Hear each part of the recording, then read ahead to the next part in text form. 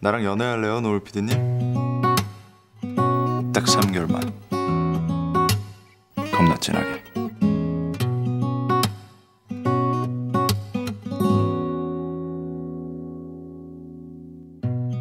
어디선가 날 부르는데 혹시 그대일까? 괜히 설레이잖아. 준영아! 신준영! 난 사실 오늘도 또 그대 생각에 숨겨둔 내 맘을 꺼내놓고 바라만 보네. 어딨어 신준영? 나 먼저 그댈 좋아한다고 말하면 멀어질까봐 내 맘을 숨기려 해도 나 이렇게 널 사랑하잖아. I wish you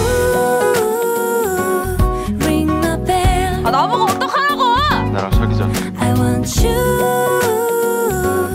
우리 ring my bell. 자기 수업 다 끝났죠? 혹시라도 우리 만날 때마다 내 심장이 뛰는 소리가 들린다면 그대 아무 말 없이 나를 안아주기를.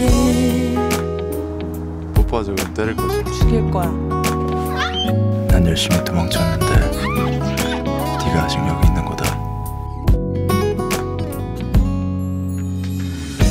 그대 맘을 보여줘요.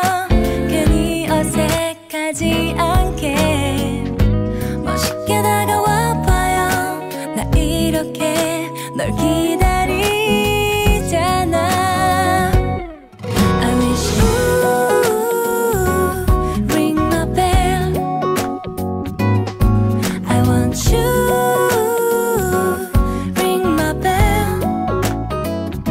혹시라도 우리 만날 때마다 내 심장이 뛰는 소리가 들린다면 나를 안아주기를.